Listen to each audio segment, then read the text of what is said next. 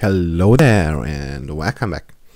In this video I'm going to show you how you can handle sudo prompts with the help of Paramiko.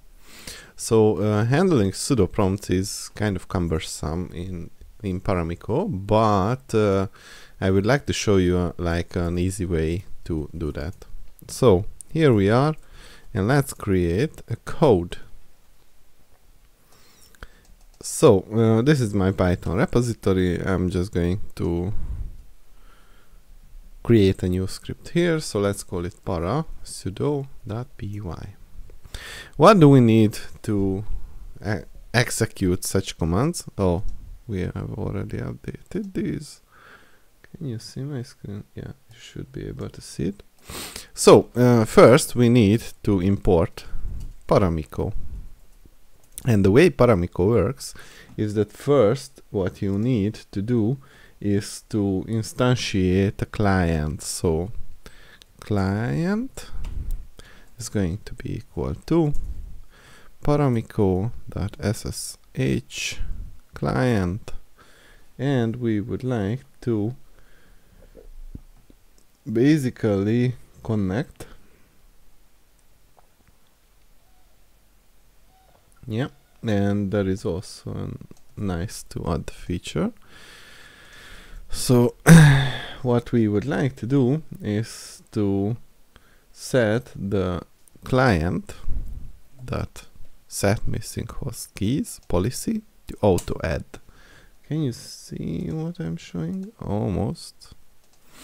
Yeah, so this means that we don't want to bother whether the host key has changed. This is a security feature, so if you feel like you have like constant host key that should never change, you should not disable this option, so to speak. So now what we would like to do is to connect to my CentOS machine on the port 22 with the test user and the test !123.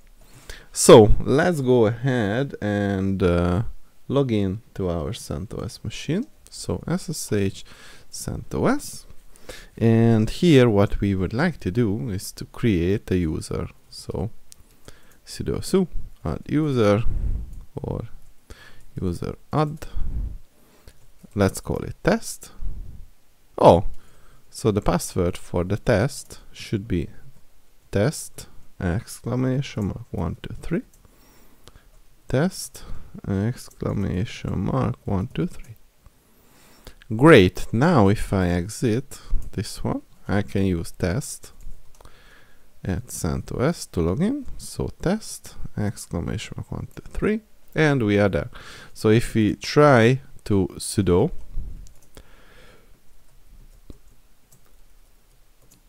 it will allow us, but we have this prompt that we need to handle. So how do we do it, and what kind of command would we like to issue? So let's say we would like to issue the war log audit log, and this is not going to work if we would like to execute it with the regular user, because it has no permission to do that.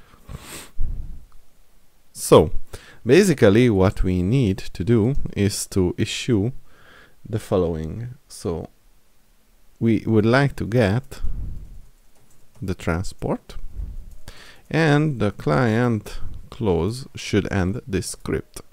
Now I'm going to open a new window, navigate to my D drive, git python, and python para sudo.py. And it did nothing, but it didn't fail either. So we were able to connect. And basically what I would like to do now is to issue a command. And this command should come in a form as follows.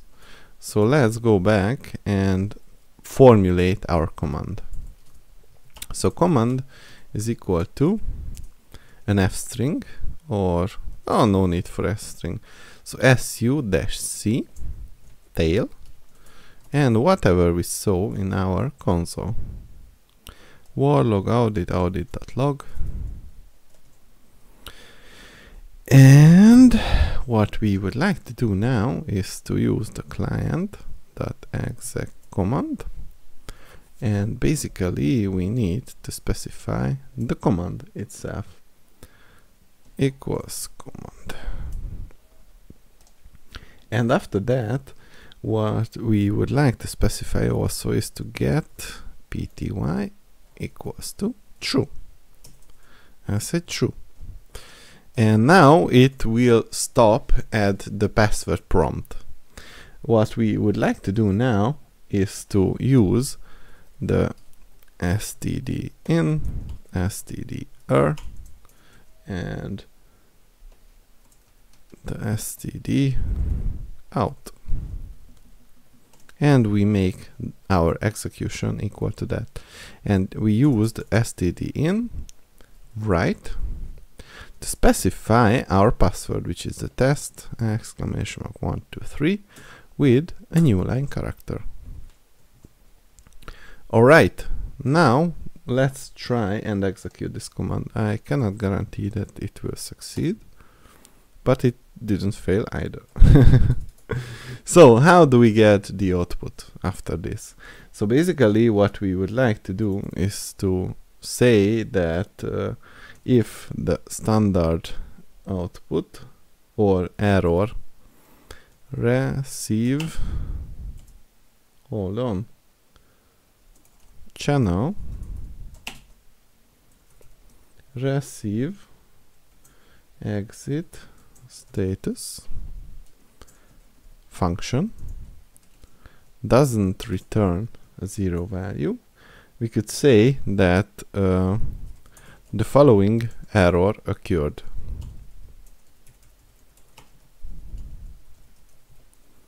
And let's make this an F string. And we just simply use the std_er read lines. Otherwise, we assume that there was no error, and we could use the F string. The following output was produced. And we make a new line character and std_in dot read lines.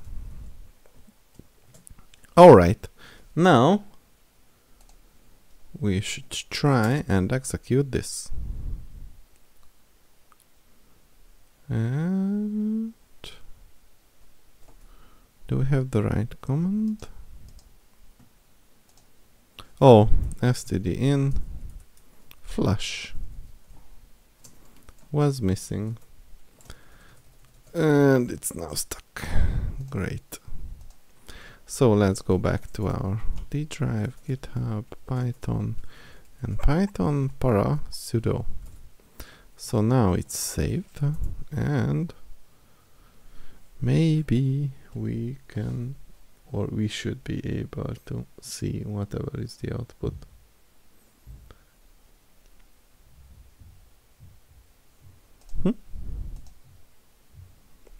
Okay, now let's try and troubleshoot it. So now we can go here and say that original command sent. Password sent. And input flushed. Alright, and now let's try and run it once again. So git python para input flushed, and now we are print, hold on, error occurred, print getting output. Okay, Now, once again, so GitHub, Python, para sudo. And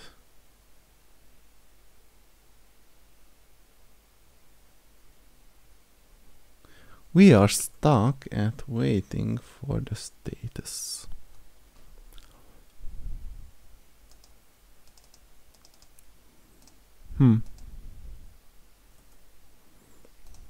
So if we issue the tail,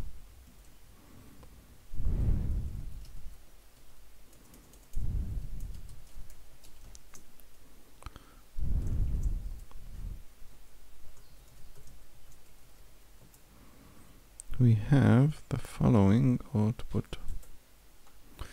Hold on.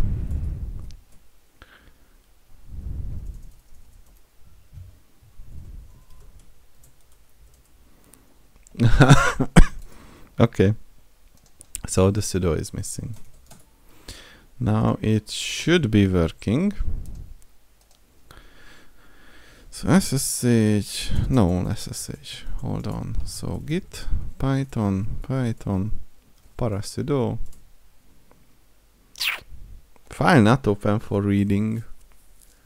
Std in read lines. But